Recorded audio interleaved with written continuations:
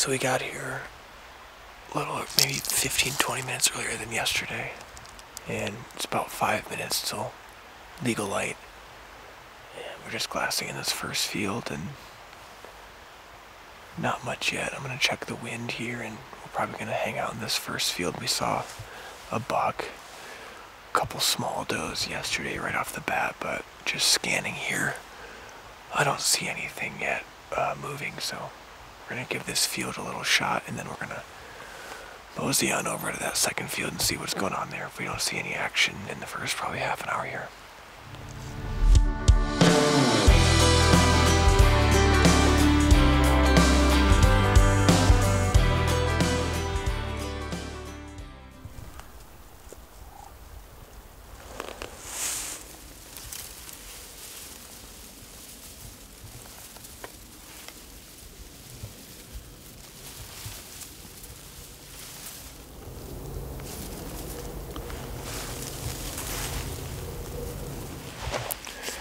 There's some does skylined.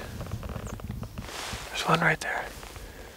And yesterday we were coming south, which was downwind, and two of them took this trail that we're on right now, so I think they're coming from the pivot fields up above.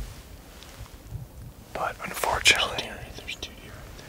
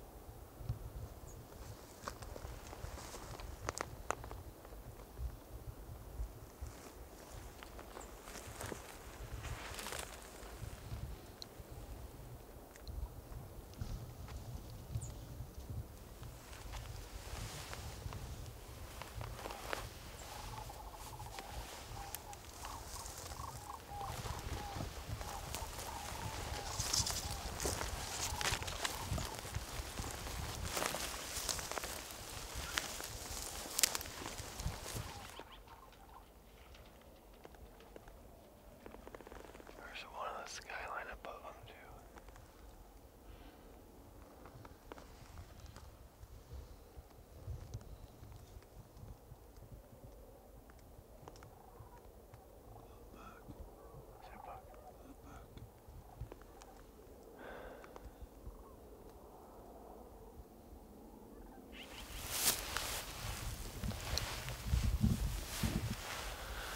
I think we're gonna sit here and watch this cow trail that we're on right now.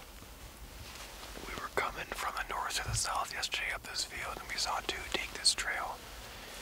And we've been seeing them come across the skyline up where the pivot fields are. And this isn't the best spot, but we've just been scaring them out of their beds. So I feel like we should just stay put and watch instead of keep walking and scaring them all out. I guess we'll just hope they come to us, or at least come near us.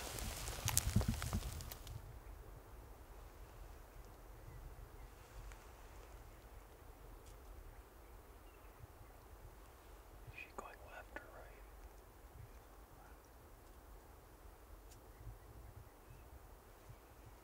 She's walking back.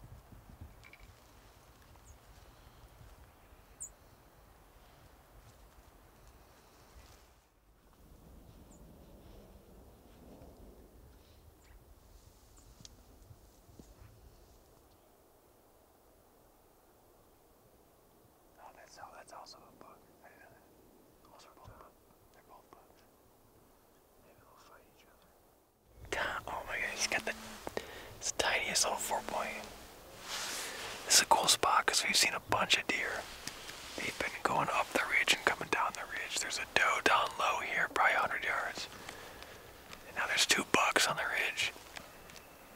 But the hard part is we're close to the boundary of the other rancher's property.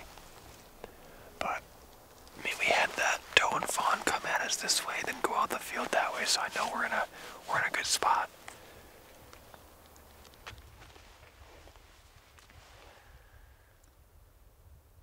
There's 2 does and 3. No, there's 6 now. She looking right at you. That buck is looking right this way. Come on, dude. You don't see us. There's no way. No, we're looking. Oh, they're sniffing. They both have their noses in the air.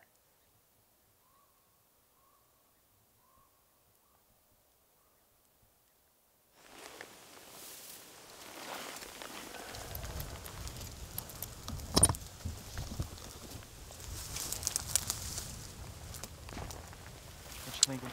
Well, the original plan was to get here early-ish, and based on what we saw yesterday, they were coming downhill from the pivot ranch fields above, and we saw 2 come through here, and I was hoping that would happen again, but we basically just watched for the last 2 hours deer just paralleling the property boundary on the opposite side of the fence.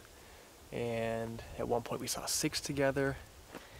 So yeah, I think we're gonna try a new hunting spot the next time we go out. Got some stuff to do tonight, so unfortunately we can't come back out in the evening. And like what we did yesterday, I don't think was the best idea. Michael brought up that we were in a spot all afternoon, kind of just waiting it out for the evening, and the wind was swirling all day, and basically he said that we were basically just broadcasting our smell all around the area for the deer. So it's probably better to get out in the afternoon, because down in this valley we just had swirling wind pretty much all day yesterday and today. So rather than sitting around waiting again all afternoon in the sun, we're gonna get out of here and leave these deer alone. Maybe we'll come back here, but I think we'll probably try a new spot and maybe use a ground blind and try a different technique. But learned a lot, and gonna see what we can see on the way back to the truck.